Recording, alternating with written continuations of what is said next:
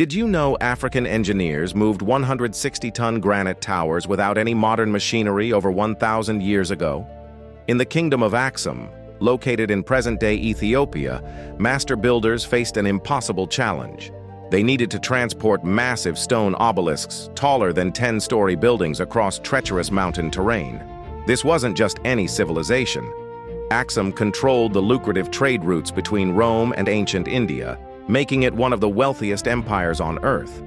Their engineers developed revolutionary techniques that put Roman construction to shame. They carved granite with surgical precision, used complex pulley systems, and calculated perfect mathematical angles for vertical alignment.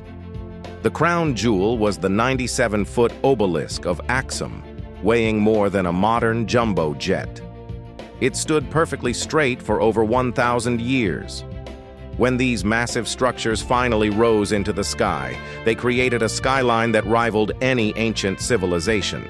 Modern construction experts still study their engineering principles today.